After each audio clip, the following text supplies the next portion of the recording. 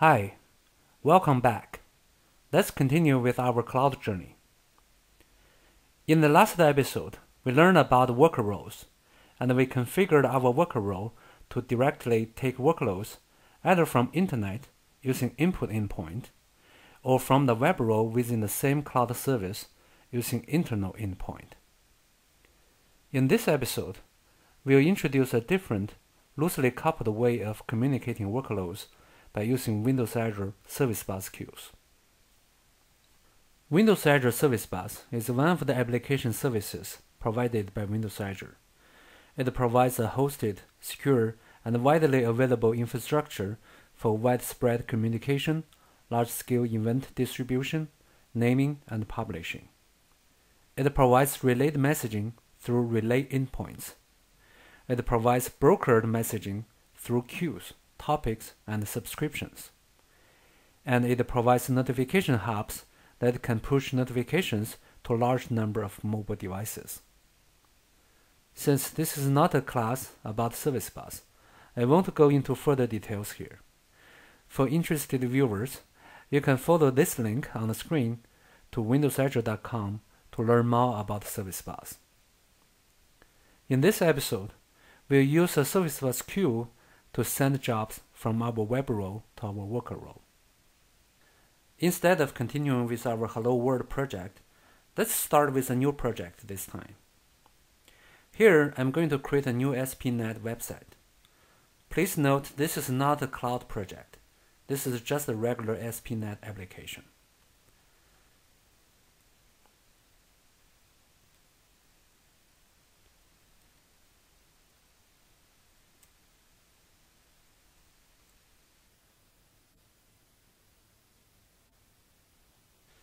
Now I've got my SPNet application created. I'm doing this because I want to show you another way of creating a Windows Azure Cloud Service project. Let's say you have an existing SPNet website, like this one I've just created, and you want to migrate it to Windows Azure Cloud Service. How do you do this? You can simply click on the project and select Add Windows Azure Cloud Service Project. This operation adds a new cloud service project into your solution and converts your existing SPNet website as a web role of this cloud project. As you can see here, this is my web application, and this is newly added cloud service project, and my web application is added as a web role of this cloud project. And the other way to add an existing SPNet application as a web role is to right-click on the roles and say Add. And if you have other web role projects in the same solution, this menu will light up, and you will be able to add the project as a web role into your cloud service project. Now let's add our worker role who will use Service Bus queue to get jobs. To do this, I will right-click on roles, Add, New worker role project, and I will pick from the worker role with Service Bus queue template and say Add.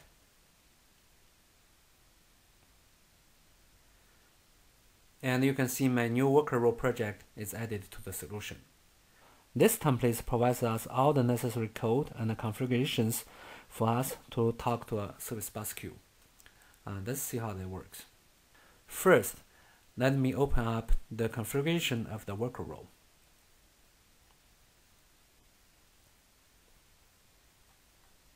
The template adds new settings to your worker role. And this connection string points to a Service Bus queue.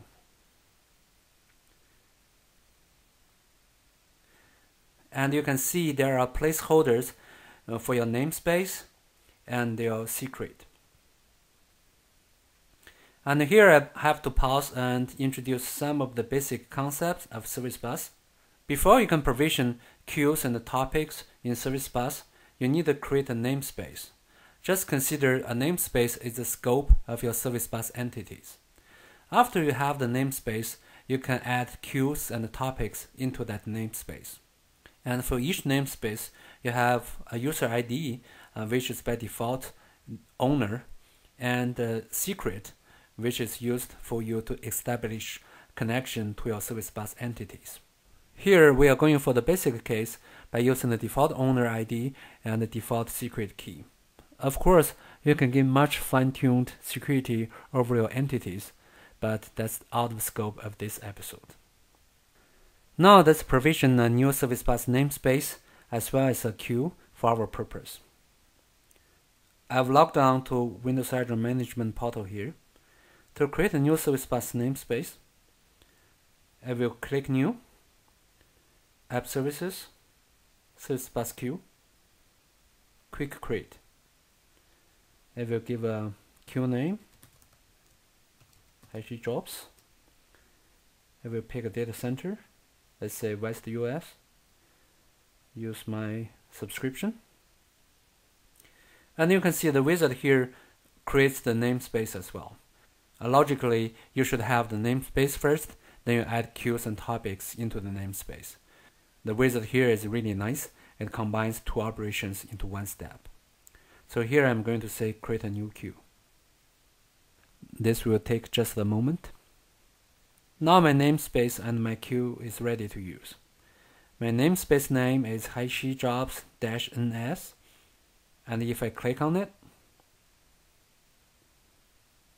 go to Queues tab, and you can see my queue is created and is ready for use. Now I will click on Access Key, and I will copy the connection string. This is the connection string I need to enter into my project so I can connect to this queue. I will copy.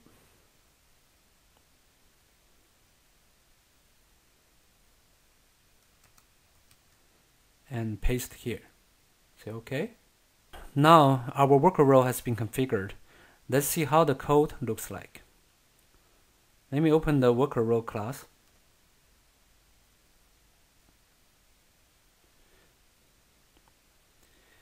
And I will change the queue name to match with my queue name, HC Jobs. And you can see in my run method, I'm looping through to receive message from the service bus queue. And whenever I receive a message, I will print out the sequence number of the message, and then I will mark the message as complete. We'll come back to this complete method later. For now, we are ready to test our worker role. Visual Studio tooling provides enhanced support for Windows Azure Service Bus. And you can access your Service Bus namespaces and entities through Server Explorer. Let's go to View, Server Explorer. You can see here I have a Windows Azure Service Bus node. I'm already connected to one of my namespaces. To connect to the namespace I just created, I will right-click on the node and say Add New Connection. And I will import my published profile.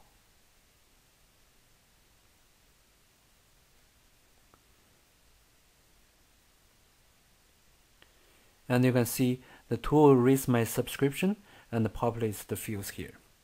And this is the exact namespace I want to connect to, so I'll just say OK.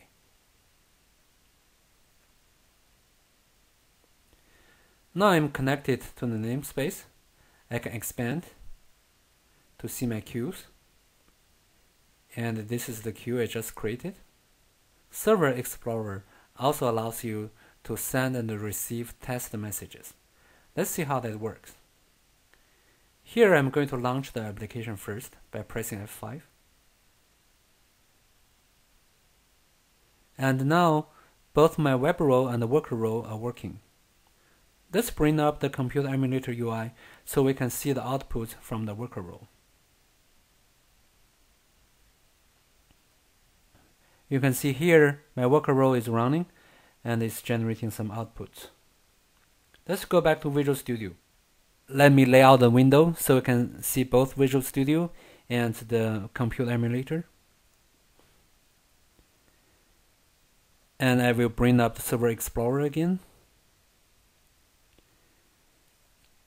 And I'm going to click on the queue and say send a test message. You can see the message is sent, and you can see my worker role has got the message and it's processing the message. Similarly, you can also set up a breakpoint in your code. Let's say I set up breakpoint here.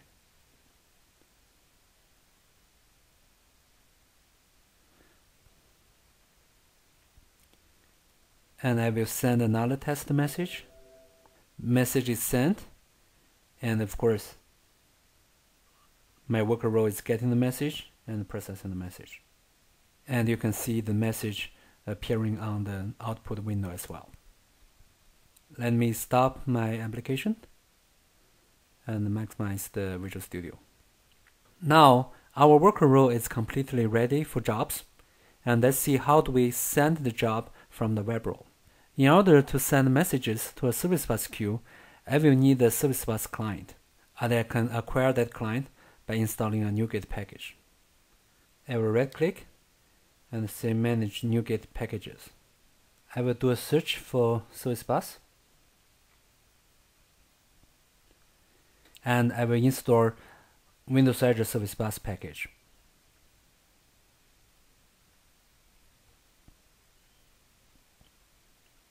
For simplicity, let's modify our home controller, and we'll send out a new message to our worker role whenever a user clicks on the About link.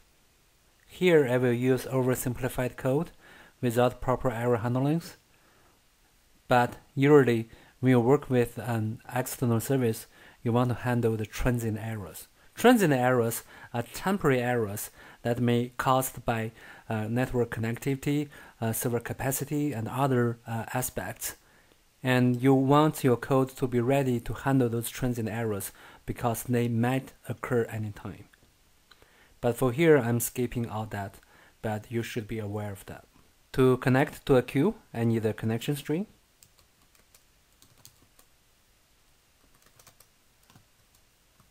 And I will paste in the connection string we just used.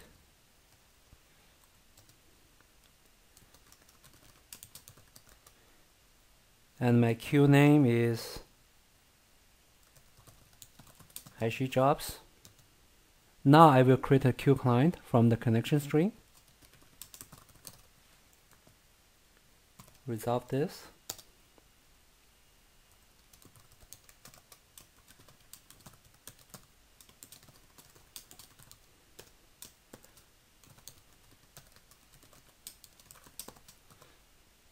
And to send a message, all I need to do is to create a new brokered message and put my payload as the message body. Here I'm going to say client send new broken message, and here I'm just using a string as my message body. And that's all. Let's see how that works. Let me launch the application. And let me bring up the computer emulator UI again so I can see the output from the worker role.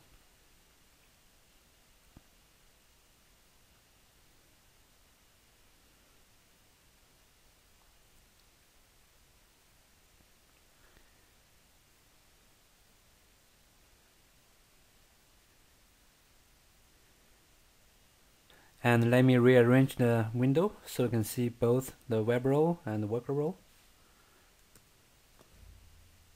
Before I click on the About link, let me right-click on the Computer Emulator UI and clear all the logs so we can have a clear view. And then I will click on the About link, which will trigger a message to be sent. The link is clicked, and you can see a message is sent and processed.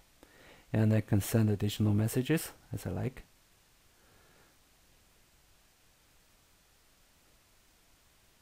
And you can see the messages are coming through. Okay, we've got our scenario working. We've got a web role and a worker role connected by a Service Bus queue, and we are sending jobs from web role to the worker role through the queue. Now let's spend a moment to reflect on why such communication pattern is important for your application. On this diagram, I have my web role and the worker role with a service bus queue in between. The web role generates a job. The job is put on the service bus queue, and the job is later on picked up by the worker role. And this is exactly what we've just seen right now. Now let's consider the case that the job is more complex and takes a long time to process. In this case, the web role is generating jobs at a much faster pace than the worker role can handle it. However, because of the queue is serving as a buffer in between, the web role is free to take in more traffic and to remain responsive, while the worker role will handle the long-running jobs in the backend at a slower pace. So this is a case of load leveling where you can use a queue to buffer the incoming requests so it can handle bursts of requests without overloading a system. Now let's consider if I want more system throughput. I can easily scale out my worker role to multiple instances.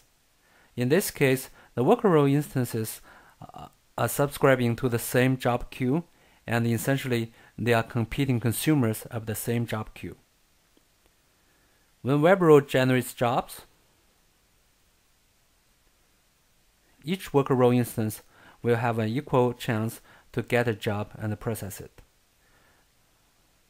In this example, job 1 goes to worker role 1, and job 2 goes to the second instance. This is another important scenario to increase your system throughput by scaling out your worker roles. And now, do you remember the complete method we just saw in our code? When you get a job from a queue, you can choose to remove the job from the queue directly, or you can choose to place a temporary lock on the item so the job is invisible to other consumers. Once you've placed the lock, you're given a time window in which you're supposed to call the complete method to complete the message. If your worker role fails to call the complete method within that time window, or failed to renew the lock, or it simply crashes, the lock will expire and the message will reappear on the queue so it can be picked up by other workers. This is yet another important pattern for failover, basically with multiple worker roles and the temporary lock. We are guaranteeing a job will be handled at least once among those worker roles. And here I'm just going through some very basic scenarios that Windows Azure Service Bus can enable. If you want to learn more about Service Bus, I encourage you to go to windowsazure.com or MSDN to read more about Service Bus. And Windows Azure Service Bus is only one of the application services Windows Azure provides. There are many other application services you can pick and choose. Although there are many types of services, soon you will find there's a very consistent way for you to interact with those services. For management, you can always use Management Portal, Visual Studio Tooling, Management API, or PowerShell command line tools, and many other third-party tools.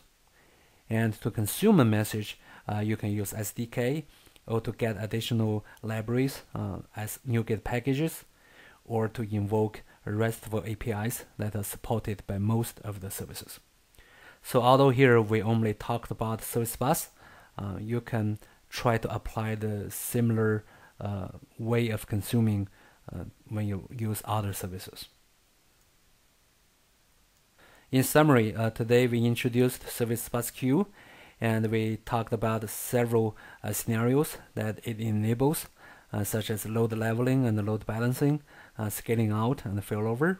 And by using Service Bus, we showed you a general pattern how to use Windows Azure application services. In future episodes, we will use more application services as we go. Thank you for watching. I'll see you next time.